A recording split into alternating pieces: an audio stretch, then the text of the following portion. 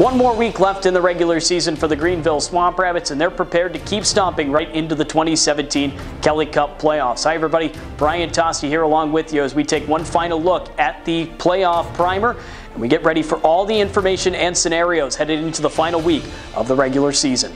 We start with a look at the South Division standings. After earning 7 of 8 points against Atlanta and South Carolina, the Swamp Rabbits clinched a berth in the postseason for the first time since 2014.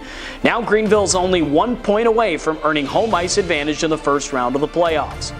Thanks to a slew of goals scored this week, the Swamp Rabbits are in a good position to take some home ice. South Carolina owns the regulation and overtime wins tiebreaker with Orlando, and with 2 games left, seeding will come right down to the final hour. So what's next? The Swamp Rabbits host Cincinnati on Friday night at 7 for Fan Appreciation Night presented by the Hilton Greenville, before traveling to Atlanta for the regular season finale on Saturday night. South Carolina will see the same opponents in reverse as Cincinnati needs a weekend sweep for a chance at the postseason. Finally, Orlando will need to hold off the Cincinnati Cyclones against the top-seeded Everblades for a postseason berth.